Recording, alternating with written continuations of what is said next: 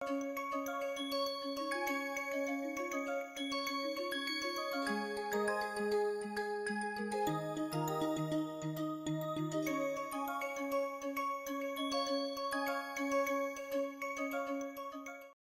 will start with the new section in this class, that is on hydrogen transport.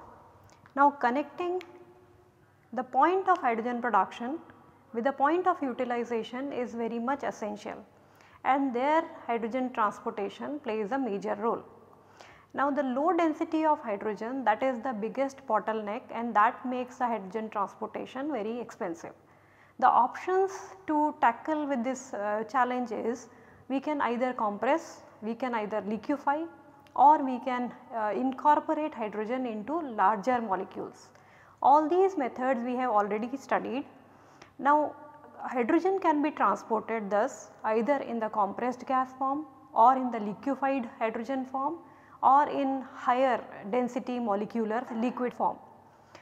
Now for that, either it can be carried in the form of compressed hydrogen through road by means of tube trailers, or it can be carried through pipelines. So either we can use the existing natural gas pipelines for hydrogen transport, or we can have new infrastructure with dedicated hydrogen pipelines, or it can be taken over long distances in larger scale through ships as liquid hydrogen, or it can be carried in form of liquid hydrogen through road using super insulated vessels. Now in this class we will be studying the option of hydrogen pipelines in detail. Now the transmission of or the transport of hydrogen in large scale over longer distances, that is attractive, and that can promote even international trade. For example, some of the countries like Japan and South Korea, their hydrogen demand will increase, but then the studies have shown that the green hydrogen production there, it is not as economical as compared to the import of green hydrogen. This is because of the limited locations available for installation of renewables, and in that case the trade of hydrogen, the large scale long distance transport of hydrogen can play a major role. Now the choice of which particular method will depend upon what will be the volume, the quantities that we want to carry, for how long, what is the distance that we want to carry, what is the geographical location, and what is the end use for which we are going to use that hydrogen being transported. And that also transportation makes it important because the cost of hydrogen production, that also varies with the region, it varies significantly with different regions. Now in this class we are going to look specifically focus on the pipeline based hydrogen transportation. Now when it comes to pipeline based hydrogen transportation, the major advantages of pipeline transport is that they involves low operating cost, they have a long life 40 to 80 years, but the major disadvantages are they have a very high capital investment, capital cost. At the same time right of way is required, and that makes the support of government as well as surety of demand essential if hydrogen has to be carried through pipelines. Now the hydrogen can be carried from the point of production through transmission pipelines, and then it can go into the distribution pipelines. Now the flow of hydrogen through pipelines can occur because of a driving force, which is the pressure difference. So the pressure difference between the inlet and outlet, and which is being maintained by compression. So there are compression stations, and these compression stations, depending upon what is the pressure required, what is the flow rate, what is the diameter of the pipeline, they may be located after every 100 to 500 kilometers. Now these transmission pipelines, they carry hydrogen and then they give it to distribution pipeline, and that occurs at a city gate.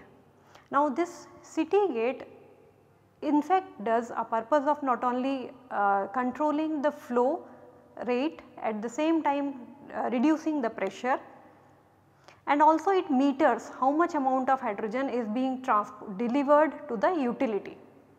So, as such there are different control rooms being established where the flow control, the pressure control, these are being regulated or these are automatically controlled.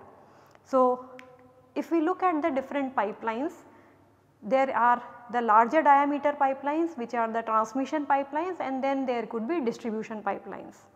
Now, as against the natural gas pipelines which are usually made up of carbon or carbon steel or stainless steel, and they have a diameter of 4 to 48 inches, they are usually made up of high strength steel which could be greater than the strength being greater than 100 kilopound per square inch, but these are subjected or more susceptible towards hydrogen embrittlement. So, in case of hydrogen transport, low strength steel is being recommended. Now, if we use a low strength steel, that means we have a pressure limitation to which that could flow inside the pipelines. So, that means the operation will be either low pressure, or if we want to raise that pressure, then we will have to increase the thickness of the pipes, and that may add up to the cost, or else we will have to use another materials like now being considered for a high pressure pipeline. It could be same as we have studied in the high pressure tanks, it could be composites made used to made pipelines, but then it will become very expensive. So, for hydrogen pipelines, low strength steel could be used, low grade steel could be used. So, the existing pipelines which are low grade or the low strength steel like API 5L, A, B, X42 and X46, these can be used for hydrogen transport as well. The pressure in these pipelines ranges from 0.34 to 10 megapascal, and usually the diameter is 25 to 30 centimeter. However, that depends upon whether it is a transmission pipeline or whether it is a distribution pipeline or whether it is a service pipeline. The major important factor that is we need to consider is corrosion protection of these pipelines. So, the unprotected steel pipelines when being used, they are more susceptible to corrosion. So, the unprotected steel pipelines, they may get corroded and can deteriorate very fast. Now, there are different ways to address this challenge. One of the way is which is being used widely is the cathodic protection, and this has been used since 1930s. Now, in this a metal rod, usually an anode, that is installed in the proximity of the pipeline, and that anode takes up the burden of corrosion, and in that case it prevents the pipeline from corrosion, and if when that anode gets corroded, it could be replaced. Now, the another option could be pipeline coating. So, both external on the external wall and internal wall, both side coatings are being considered. Now, if it is bare steel pipelines and when they are subjected to corrosive environment, that deteriorates faster. So, in order to protect them from the corrosion, usually a coating is being preferred. Now, for like natural gas, this coating could be fusion bonded epoxy, or it could be like polyethylene heat sink sleeves, these are being used for external coating.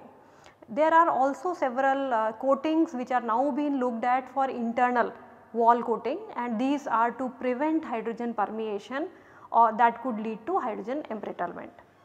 Another option could be addition of corrosion inhibitors.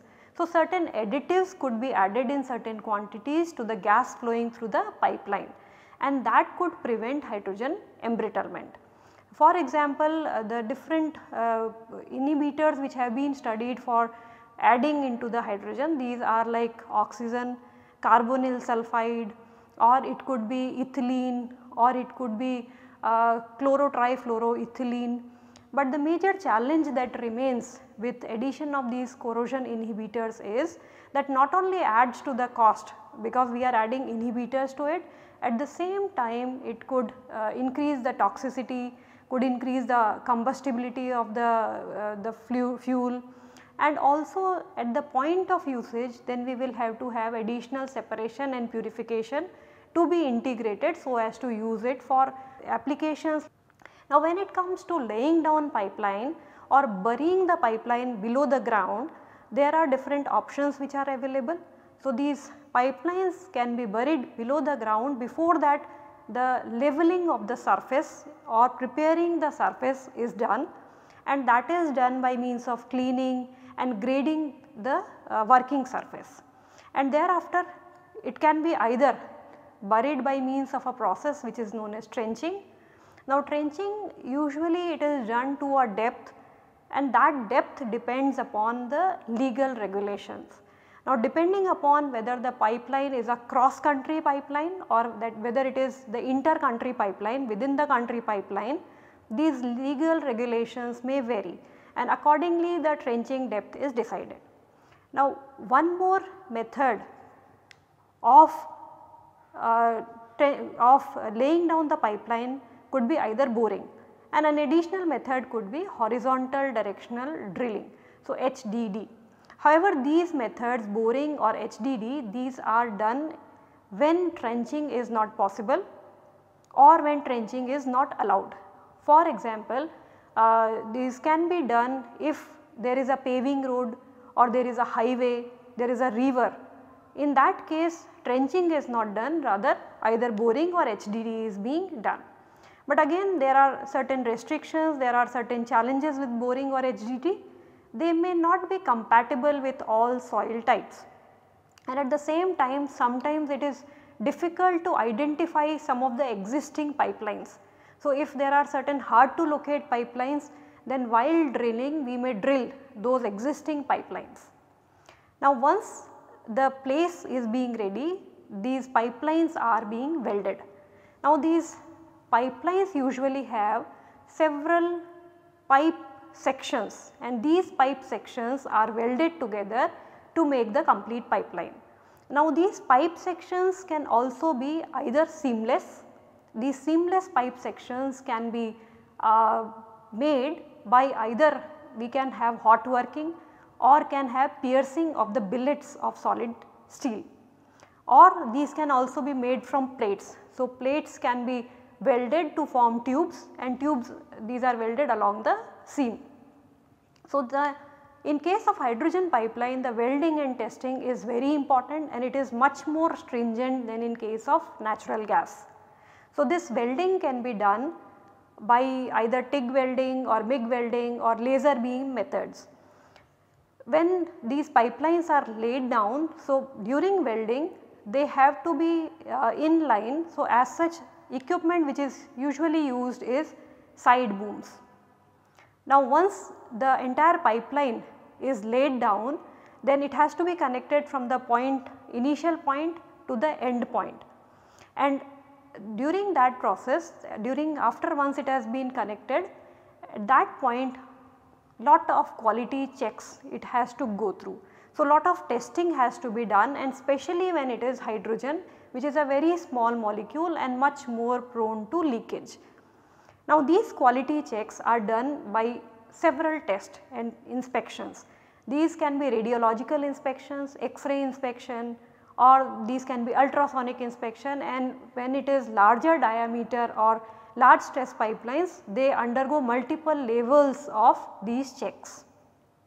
Once the pipelines these are ready, then these has to be cleaned for the sand, for dirt, for the welding debris, and then it has to undergo high pressurized testing, and then finally it is dried with air before it is made operational.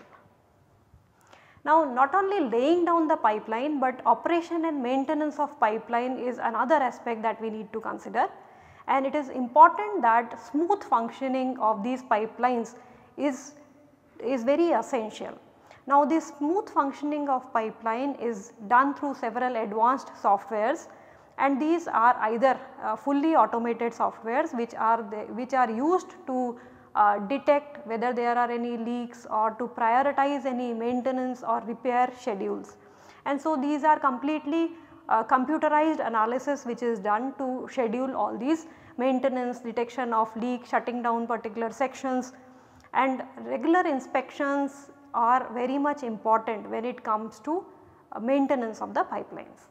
There are specialized equipments, devices which can be used to monitor the pipelines, like the technique which is used is known as pigging technique, the instrument used is known as smart pigs. And these smart pigs, they are capable of finding out the problems like whether there is a crack present, whether there is any deformation or corrosion, and then we need to take the preventive measures in order to avoid any accident. Already existing equipments and concepts which are there for the natural gas pipelines can be adjusted for hydrogen pipeline transport with a small or minor alterations. They can still be compatible with the hydrogen based transport. However, the major challenges that remains with the operation and maintenance of hydrogen pipeline are like the safety, the important one being safety. The reason being hydrogen is very small molecule and it is more susceptible to leak. At the same time, the flammability limit we have learned in the very first lecture, it is very wide for hydrogen. The ignition energy for hydrogen is very small and hydrogen burns with a colorless flame, and that makes taking all the precautions while transporting hydrogen very essential. Secondly, the gas velocity. Now the volumetric capacity of hydrogen is 3.9 times lower than that of the natural gas or methane. That means if we want to carry same energy through a given pipeline at a particular temperature and pressure, the volumetric flow rate that will be required for hydrogen will be significantly high for hydrogen as compared to that for methane. Now this high volumetric flow rate, that also leads to several challenges. One, it will require more of compression energy. There are chances of leak. At the same time, when it is higher volumetric flow rate, the hydrogen embrittlement could be significant. Now the valves we know these are devices which control, which regulate, which allows the flow of gas. Now in case of larger diameter pipeline, usually the valves used are motor operated valves. Now considering the hydrogen flow, because so as to get a tighter tolerance and to avoid hydrogen embrittlement, exorbitant materials needs to be used for valves, and that adds up to the cost. So these valves are more expensive than the ones used in natural gas pipelines. At the same time, since hydrogen is a peculiar molecule, as such continuous or frequent inspections, maintenance and replacement of these valves is important, and that further additionally adds up to the cost. Another factor is, and that is very important while selecting the materials, is hydrogen embrittlement. Hydrogen embrittlement is a process in which the material, it loses its ductility and loses its tensile strength. So what happens is, we have already seen that process wherein a hydrogen molecule onto the metal surface dissociates into hydrogen atom, diffuses deep into the steel pipeline, goes into the grain boundaries, creates stress, intergranular cleavage, and that could lead to rupture or crack. Now that could lead to the failure of the pipeline. So as such, we have to use materials which are less susceptible to hydrogen embrittlement, and then more frequent inspections, operation and maintenance, early detection of any problem is required. And usually all these are automated systems already available which for proper checking, inspection and maintenance of the pipelines.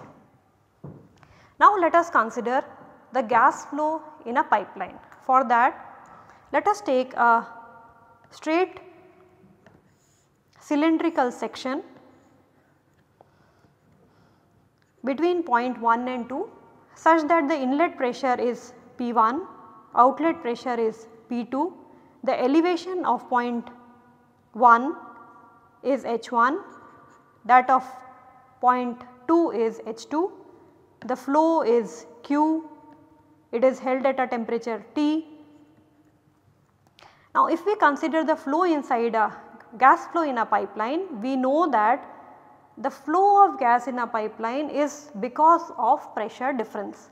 If the two pressures are same, then there will not be any flow of gas inside the pipeline. So, basically it is driven by the difference of pressure, and that difference of pressure is provided by the compressors. However, partly this is being provided by elevation as well. Now, when we consider this flow through the pipe, there is a pressure drop which is being experienced during gas flow in pipelines. This pressure drop is because of the frictional losses.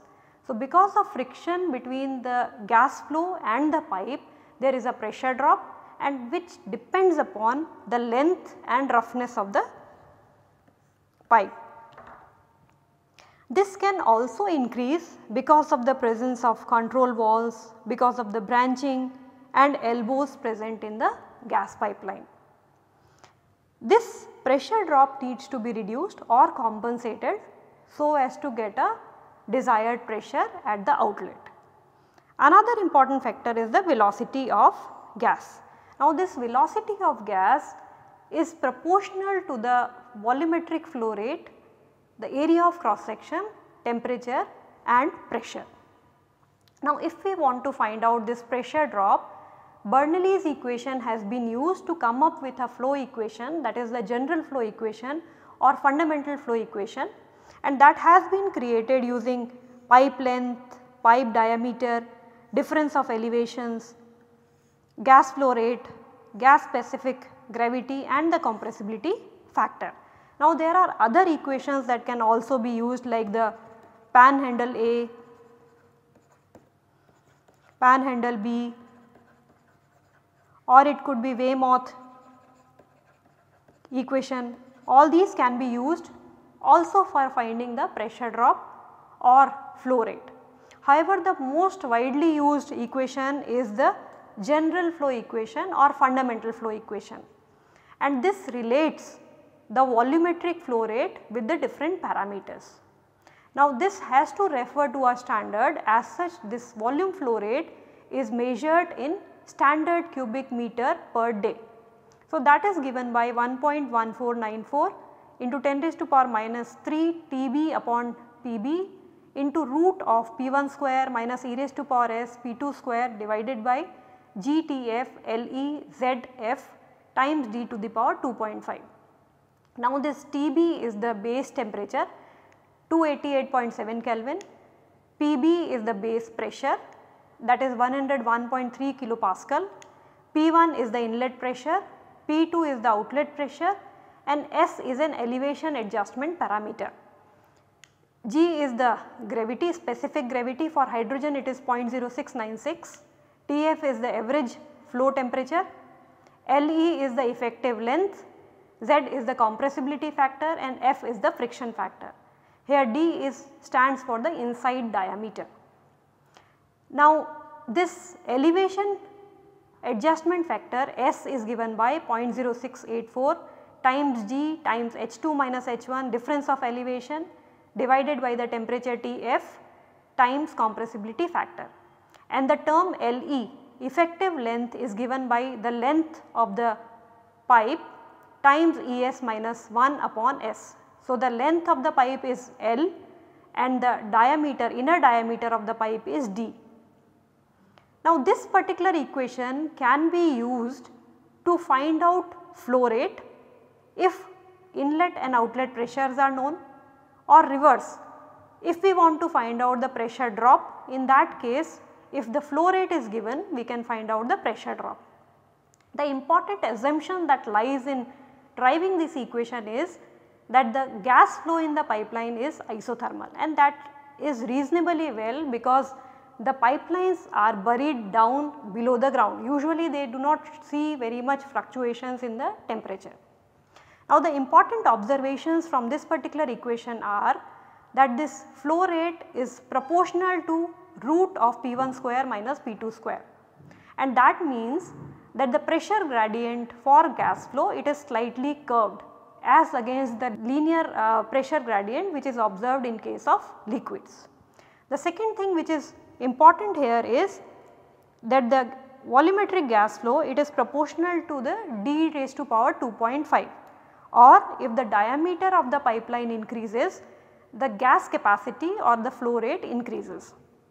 The third important finding here is that the volume flow rate, it is inversely proportional to the parameters like the specific gravity, the temperature, length and the compressibility factors. So, this is inversely proportional to these parameters. So, if these parameters decreases, then the flow rate increases or vice versa. Now, let us consider some of these parameters which are used in the fundamental gas flow equation. So, we have seen that there is a factor Z which is the compressibility factor, and we have already learned in the previous classes that the compressibility factor tells the deviation from the ideal gas behavior. Under the considered temperature and pressure ranges which we consider in the hydrogen gas pipelines, this value of compressibility factor lies in the range of 0.98 to 1.3, and this can be calculated through various tools. The another parameter is average pressure, and that is given by 2 by 3 P1 to the power 3 minus P2 to the power 3 divided by P1 square minus P2 square. The friction factor that we have seen in the general flow equation, that can also be found. Now, the gas flow in the pipeline can be categorized into either laminar, turbulent or transitioning from laminar to turbulent based on the dimensionless parameter which is the Reynolds number.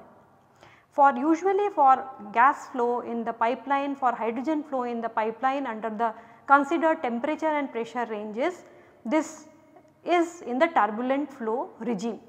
It depends upon the gas property, the average velocity, diameter, inner diameter of the pipeline and the gas viscosity. So, this is the average density, average velocity of the gas flow, diameter of the pipeline and the gas viscosity. So, the friction factor, this can be either found from the Moody friction factor curves, graphs, or it can also be found from the Coolbrook-White equation. So, it is 1 by root f is given by minus 2 log 10 epsilon divided by 3.7 d minus 2.5 divided by Reynolds number times root of f.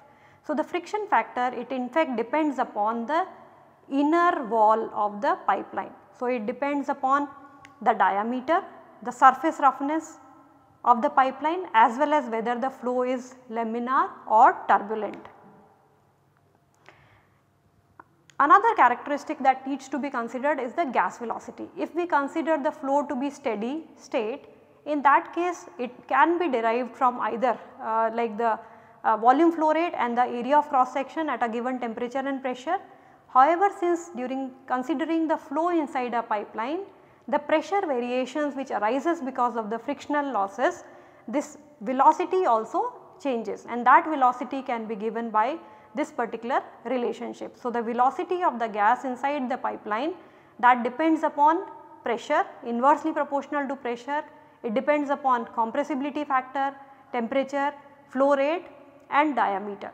It is given by 14.734 times Pb upon Tb, Zt upon P, Q upon D square, where Pb is the base pressure, Tb is the base temperature, Z is the compressibility factor, T temperature, P pressure, volume flow rate and the inner diameter.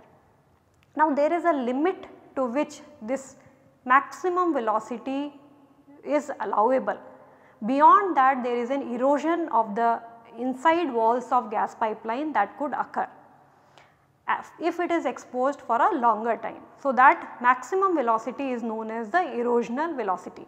So, the Vmax is given by 100 times root of 0.5131 ZRT upon Gp.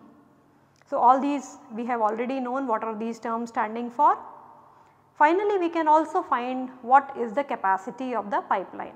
So, the capacity is given by the volume flow rate, which is standard cubic meter per day, and a conversion factor to convert it into kg of hydrogen per day. So, that is Q multiplied by 0.0834. Now, when we consider hydrogen flow in pipelines, we know that it takes more energy to flow hydrogen as compared to natural gas through a pipeline. So, it is roughly around 4 times more energy to move hydrogen in a pipeline. We also know that the volumetric energy density for hydrogen is 3.29 times lower than that of methane. If we consider that the operating pressure of hydrogen in the pipeline is between 70 to 100 bars and taking the erosional velocity to be approximately 2.91 times more than that of methane, which is allowed. In that case, the maximum flow rate for hydrogen could be 2.91 times that of methane, which could provide us that the maximum energy density of hydrogen in that pipeline or a given pipeline at a certain temperature and pressure is 88.4% of the energy content of methane. So, this is simply 2.91 divided by 3.29. Now, if we want to have higher energy content or higher flow, in that case it will require more of compression energy, and that compression energy roughly it is 3 times more energy required to compress a megajoule of energy if we want to supply hydrogen as against supplying the natural gas. To summarize, in this class we have seen the different methods of hydrogen transport that could be used, like the transport in the form of compressed gas as liquid hydrogen, and it can also be incorporated into larger molecules transported over long distances as liquids. We have seen specifically the transport of hydrogen in hydrogen pipelines, and the requirements for hydrogen pipelines, these are more stringent than the natural gas pipelines. We have seen the gas flow equation as well as the dependence of this gas flow onto the various parameters when being transported through a gas pipeline. Thank you.